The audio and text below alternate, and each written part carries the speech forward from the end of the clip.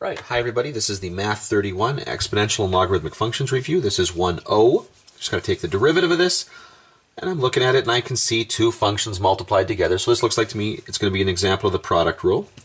So y primed, okay, is going to be the derivative of e to the negative x. Well, that is the exponential function, so its derivative will be e to the negative x multiplied by negative 1. So negative e to the negative x times the cosine of x.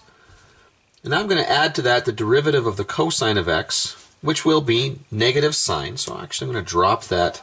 I'm going to drop that plus, make that negative sine of x times e to the negative x.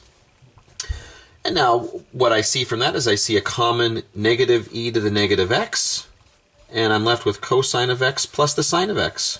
And there's really not much more I can do to make that any simpler.